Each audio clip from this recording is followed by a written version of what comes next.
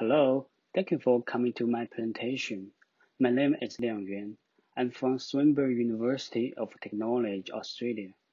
My paper's title is CoopEdge, a decentralized blockchain-based platform for cooperative edge computing. Firstly, I will introduce the background of edge computing and cooperative edge computing. Then I'm going to present the overview of CoopEdge and its workflow. After that, I will show the main components of CoopEdge and how they work collaboratively. Before I introduce edge computing, let's briefly look through cloud computing. The cloud computing promoted the rapid growth of web applications in the past decade. Constrained by limited computing power and energy, mobile and other end devices often offload most of and sometimes all of their computing tasks to the cloud. However, the cloud computing is challenged by many apps and IoT devices needs for low end-to-end latency, like web AR and gaming, due to its unpredictable latency over the public internet. Cisco predicts that the internet will connect about 29 billion mobile and IoT devices worldwide by 2023. Cloud computing cannot handle such amount of devices and provide high-quality services. To deal with the challenges, edge computing as an extension of cloud computing and a critical 5G enabler technology is proposed. Edge computing pushes cloud-like computation and storage capacities to the edge of the network. In edge computing, a large number of servers are deployed at base stations or access points with close to end users. In this way, mobile and IoT app vendors can host their services and applications on the edge servers to serve nearby users with low latency.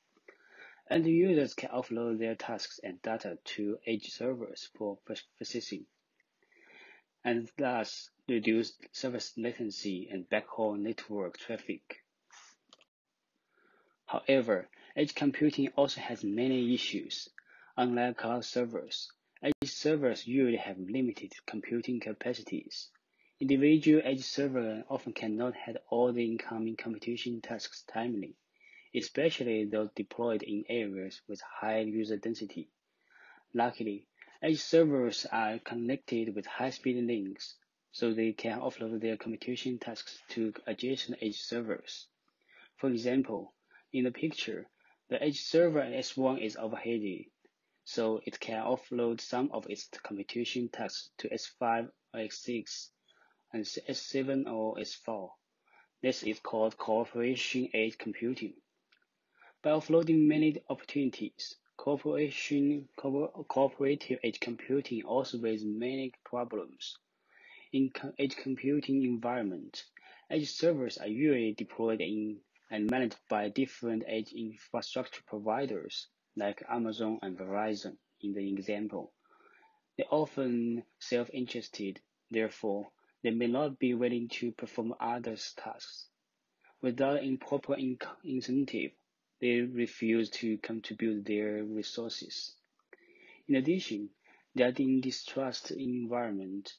If randomly offloading computation tasks to an edge server, the offloaded task might not be complete on time.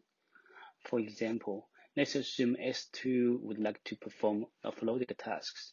However, it may not finish tasks as required because it's already overheated. Another challenge is efficient control.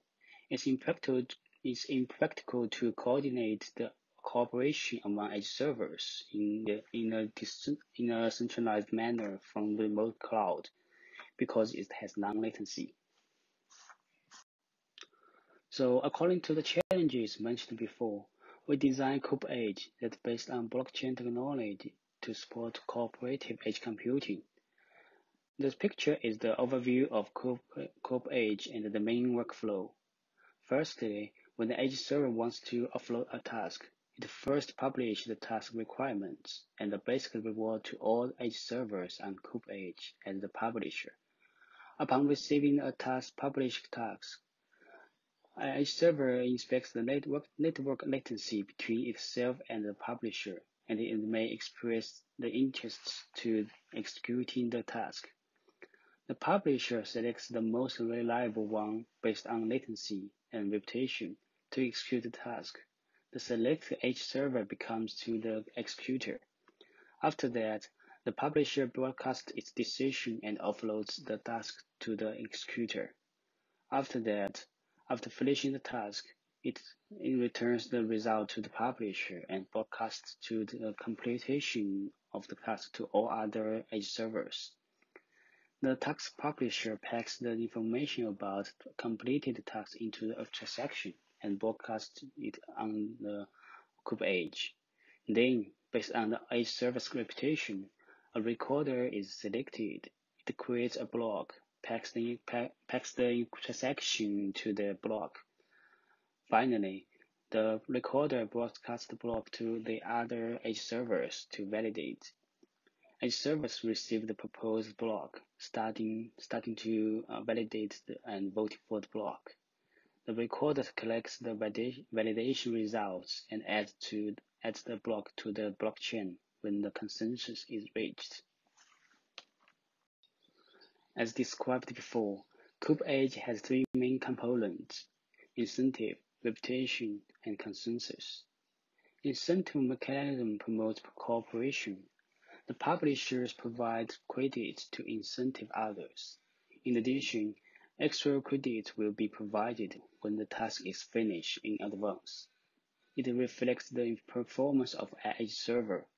Therefore, extra credits of each task of an edge server finished in the past can be used to calculate its reputation. The one has the stable and high extra credits would have high reputation. Finally, the reputation contributes to the selection of the recorder and the executor. In general, an edge server with high reputation will be selected.